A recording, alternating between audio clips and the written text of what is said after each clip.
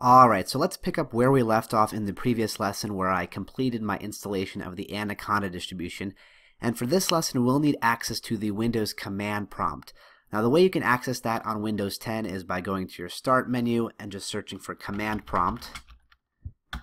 And it should open a prompt that looks like this. And it's going to be something similar on older versions of Windows. Again, you can always Google how to find command prompt, and it'll take you to a screen like this. I'm just going to enlarge it so we can see it on the entire screen.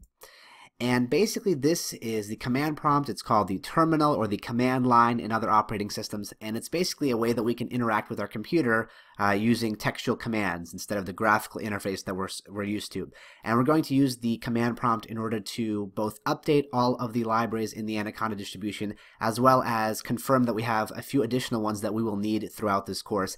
You may also find other lessons throughout this course that show you how to update or install these libraries at a later point. That's just to offer you a review in case you missed this section or kind of glossed over it. So this is just trying to get all of the libraries that we need in one fell swoop at the beginning.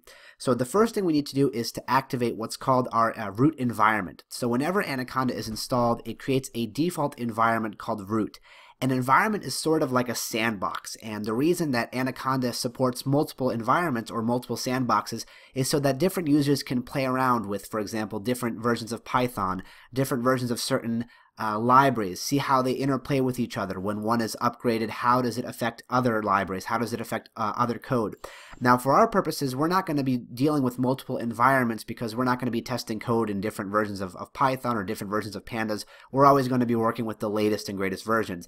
But we still need to navigate to that default root environment that Anaconda has set up because that's basically our playground. That's basically our starting point. We need to tell Pandas where we want to install and update all of the libraries, and they're currently in this single root environment.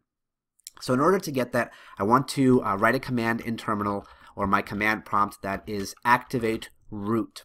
So when I press enter to execute here, it's going to take a second, and then we'll see that root has appeared in parentheses to the left here. And as soon as you see that, you're all good to go on your Windows machine.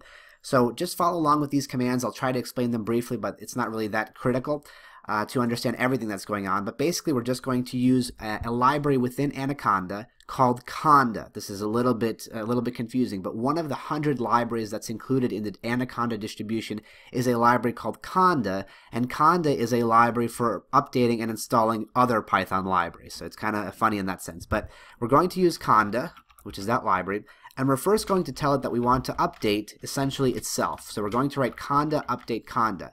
So the way that this library works is we give the command to reference the library, which is Conda, then what we want to do, which is update, and then we tell it what library we want to update. In this case, it's itself. So I'm just going to press enter here.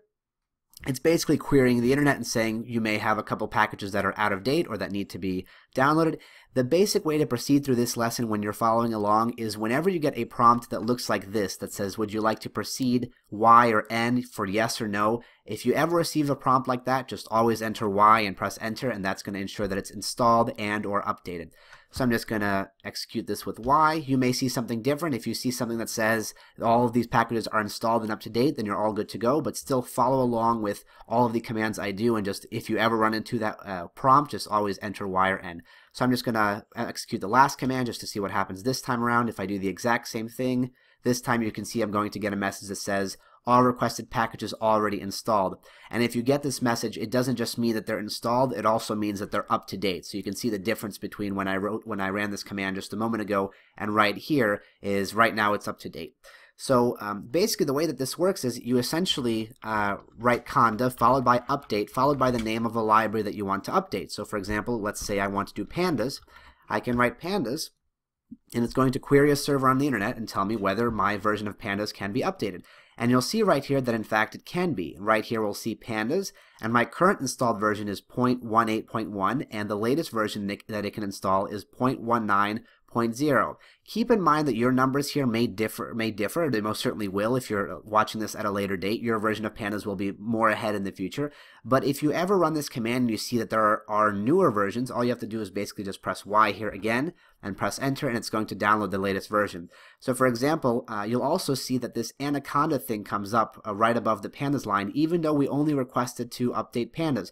Now, as you may have guessed, the reason this is so is because if any other libraries that Pandas needs to run on are also out of date, Conda is going to offer to update them as well. So all of the dependencies are going to be upgraded as well. So in this case, we need to also upgrade Anaconda. So once again, just placing a Y whenever we get that proceed prompt, pressing the enter key, it's going to fetch them and unpack them and download them and install the latest version of Pandas. Now you may be thinking, we have 100 different libraries within my distribution. How the heck are we going to write this conda update command and list every single library, especially all the ones that we really don't need throughout this course? Well, there is a helpful command that basically updates everything, and that's what I want to run now. So I'm going to do conda update, which is what we've done so far, but after this, after a space, I'm not going to write a name of the library like we did conda and pandas just a moment ago. I'm going to write 2 dashes and the word all. And predictably what this is going to do is query the server for every package that we have installed on our local computer, and it's going to say, here are all the following packages that are currently out of date. You can see one of them, for example, is NumPy, which is what Pandas is dependent on to run. So at this point I can just enter Y, press enter, and it's going to download and update basically all of the packages within my distribution. So if you're like me and you kind of always want to keep things up to date, what I can recommend is opening the command prompt maybe once a month, maybe once every 2 weeks, and just running that conda update -- all command. And that'll just ensure that you're always working with the latest and greatest version of Pandas. Of course, as Pandas is updated, you have things like bug fixes, you have things like efficiency improvements, and of course new features, new formulas. So the library keeps growing like any software program does. So it is a good idea to kind of come in here and either run conda update pandas or conda update all, which kind of makes sure that everything is its latest and greatest version. So after this part is done, what I'm actually going to do is switch from my conda update command to a new command called conda install. And what that's going to do is basically install a couple libraries that may or may not be missing. What's great about conda install is that if the library is already installed, it's not going to run into any kind of issue. It's just going to tell you, hey, this is already found, it's already local, you already have it installed. There's going to be no error, so you can use that conda install command safely. It's not going to overwrite anything like that. So once this is all done, and I'm back to my prompt, I can see the flashing cursor here. I'm going to do conda, but instead of update, this time around I'm going to use the command install. So the first library I want to make sure we have is called Markdown. So I'm going to run this command. And let's see what it gives us. You can see the following new packages will be installed, which means Markdown is missing. And obviously when it installs a new package, it automatically installs the latest version, so you don't need to run conda update Markdown after this. But I'm just going to press Y as we do at every proceed prompt, and it's done. Let's try the next command, which is going to be conda install numexpr. And these are basically, this library and the next one are libraries that are for optimization and speed efficiencies in Pandas behind the scenes. You can see that this requested package has already been installed and is up to date. Some of these are included in the Anaconda distribution, some are not, so I always want to play it safe by running the command just in case. And similarly, I'm going to do conda install bottleneck, no spaces there. That's yet another library for speed and optimization. You can see it's also requested. This requested package is already installed and up to date, so we're all good on those. Finally, I want to install a couple libraries that we'll need later throughout the course. Later in the course, I'll also have videos to show you how to get these libraries if you missed out on this section. But for now, since we're at the command prompt anyway, we can go ahead and install them. So let's do conda install pandas data reader. And that data reader is all one word. And basically, this is a library that we'll use much later in the course to fetch financial data from the internet. So when I download this, we'll get another prompt. Here's the library. Here's another library that it needs to run. Press Y to update, and now you have the Pandas Data Reader library installed. And finally, let's conclude with conda install Xlsx writer.